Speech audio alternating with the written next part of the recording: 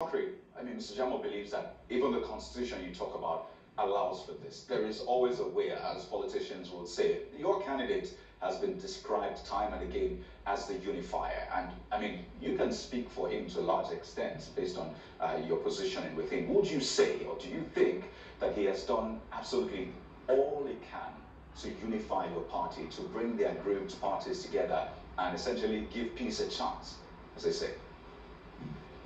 Well, he's done all he can and he's still doing it. I mean, Mr. Jamiu mentioned the Constitution. Now, you see, he said something, just give, and I'm quoting him, just give the chairmanship to the South. It doesn't operate that way. You don't give the chairmanship of a party to somebody. It's a democratically elected position. So you don't give it, you have to get that position by being elected.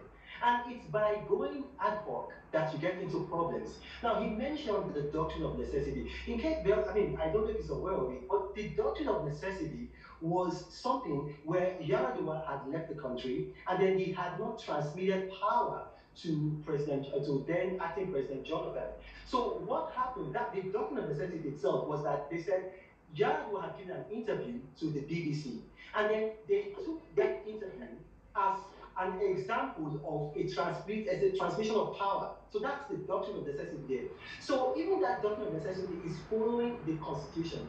So if we're going to do anything within the PDP, it has to be done constitutionally. You cannot just take the chairmanship of a party and then give it to somebody.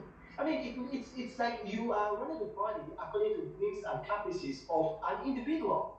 And this is what Alhaji or Wazir Atiku Abubakar said on September 14. Look, he told Governor Seyi Makinde that if you can get the chairmanship of the party following the constitution, the rules, the procedures and traditions of the PDP, I will support you. But I'm not going to go extra constitutional. I'm not going to go outside of the constitution, outside of the rules, outside of the procedure to do it. So that's what they're saying. We need to follow the constitution, we need to follow our rules, and we show to the rest of Nigeria that we are an orderly party, we are ready to take the reins of power from the APC. But if we do things in an ad hoc manner, I mean, bowing to the whims and caprices of men rather than the constitution, you have to understand, the constitution is our fountain of origin. So when we are in a dark place, it is the lighthouse that guides our ship to land. Doing anything extra constitutional or outside of the constitution is what is going to wreck our party, and our party is not going to be wrecked.